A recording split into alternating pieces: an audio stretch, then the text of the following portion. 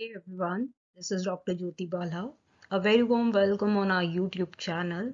I hope you all are doing great. First of all, I would like to thank you for giving me your precious feedback on our past videos. Some of the student and researcher has also approached me as I do have experience from Japan, Hokkaido University and Osaka University to make this video and provide them some crucial information regarding how to apply for PhD position, especially in Japan, and what are the perks of doing research over there, along with the procedure and the strategies for the application. So let's begin this session. So the agenda of this presentation and session will include like what are the perks of doing PhD in Japan. I will also guide you and tell you few of the fellowships and awards which you can avail for doing PhD in Japan, along with some list of best institute, universities and colleges which are doing really great in the sector of life sciences and biology, and what are the crucial requirement and documentation while applying for these applications, and your preparation strategies which will enhance your chances of getting these PhD fellowships and award. And I will summarize all these things in a key takeaways in the end. So let's discuss some of the perks of doing PhD in Japan. Japan is known for its technology. So if you really want to get experience in the advanced and recent development in biology, life sciences, biomedical, biotech, or big data biology, Japan is a great choice for that. With my own experience, I have noticed the Japanese people are very friendly, supportive. We really make your experience and stay easy and comfortable over there. As a student, that is very important if you are going to some different country for your graduate program or for your studies and for your research. So you are young and you really want to be safe in a different country. So Japanese universities and institute really provide you excellent opportunities, comprehensive training, world leading universities and institutes. Approximately, I think 800 universities are there, which has already provided lakhs of international PhDs. So it's a really great options to opt for. They will provide you high research and training in your education and research sectors. You will gain international experience. You will also gain the Japanese literature because the country is really very high in culture and heritage. So you will gain this international experience when you go there. They will also, for to the PhD student, they will also teach the language. So you may either you are doing research in a different area, but you can learn the Japanese basic language also for your daily communications and all, which will also enhance your industrial employability and job employability, because you are gaining research experience also and one international language experience also. So getting jobs will be easier for you people. And along with that, as I said, they will also provide a lot of funds, fellowships, and low tuition fees. So opting for PhD in Japan is really a sensible decision and a very wise decision. A lot of Nobel Prize each year Japanese researchers and scientists are getting. So you will be gaining a high research experience in Japan for sure.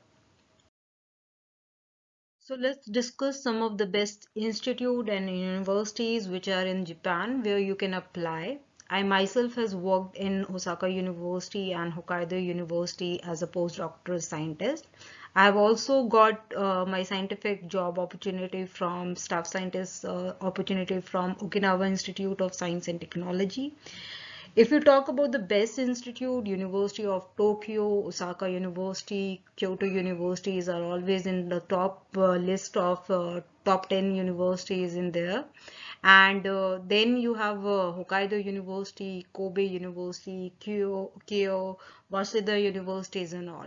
So if you're planning to go there for your graduations and for postdoctoral job or for master's program, you can opt these universities. You can visit the website of these university pages and see what kind of supervisors and research experiences and research interest and research is happening in those areas.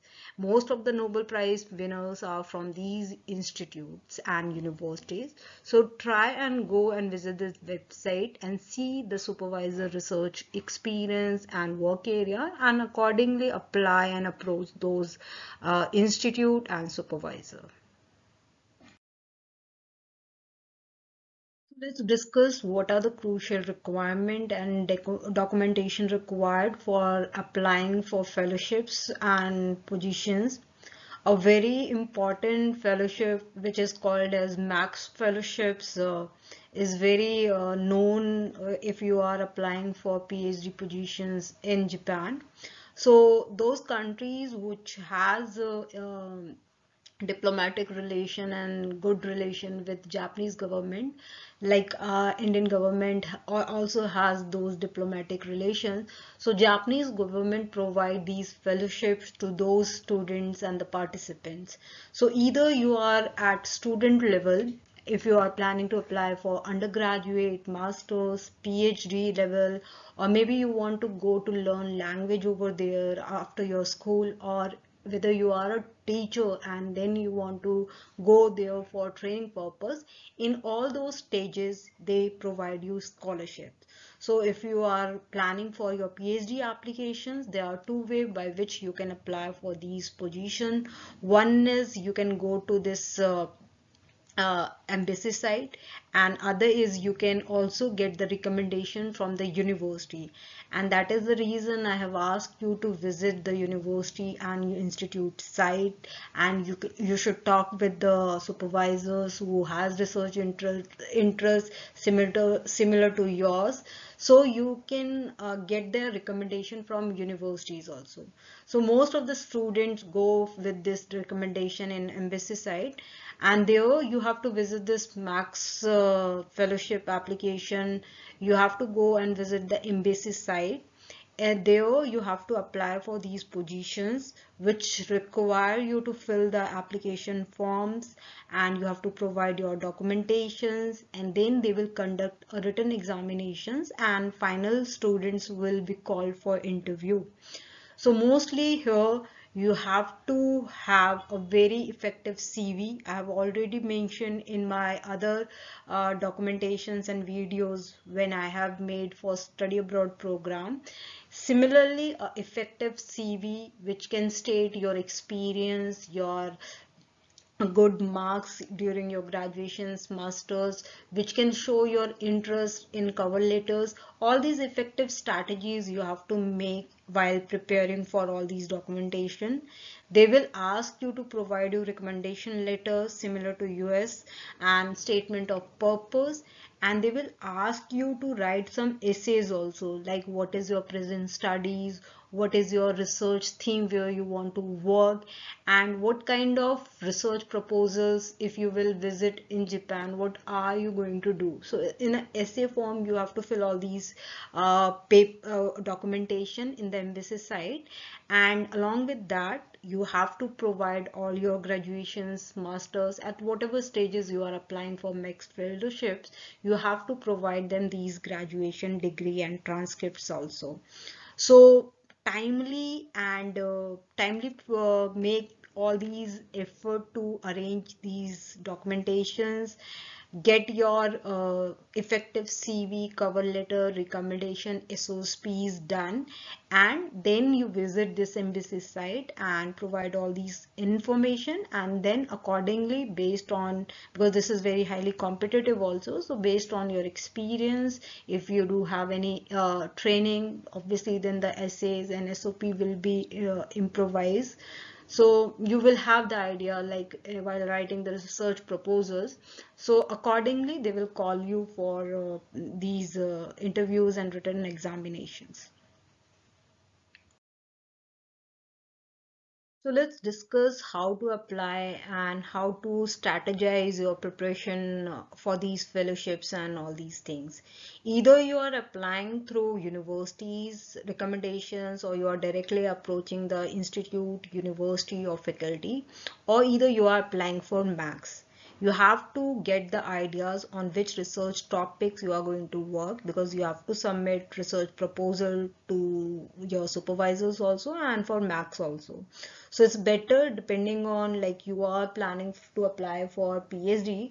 Otherwise, if you are applying for undergraduate and masters, or your teachers on language training also, the requirement are a bit different. But for PhD purpose, research proposal, the essays, these things are important.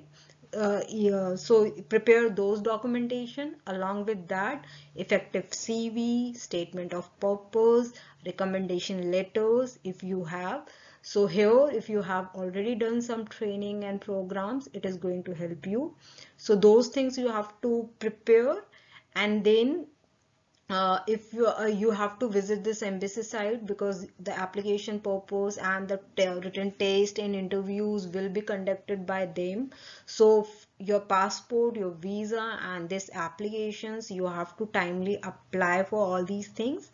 The fellowship wise, they will give you a decent amount of fellowships. They will also give you educational fee, tuition fee, your travel expenses when you will visit Japan and when you will come back, and also provide you accommodations in the hostels and the residence halls for they have specifically all the universities has for international students.